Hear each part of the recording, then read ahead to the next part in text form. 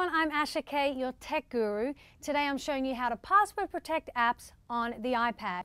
A good reason why you want to password protect your apps is because you don't want someone else going on your iPad, deleting apps or maybe installing things that you haven't given them permission to do. So here is how you password protect the apps. Go into your settings, General, go to Restrictions, click on that. First of all, you have to enable the restrictions, so I'm going to select that. And now you have to set a password. So I'm just going to choose an easy one for now, 1, 2, 3, 4. It'll ask you to re-enter the password.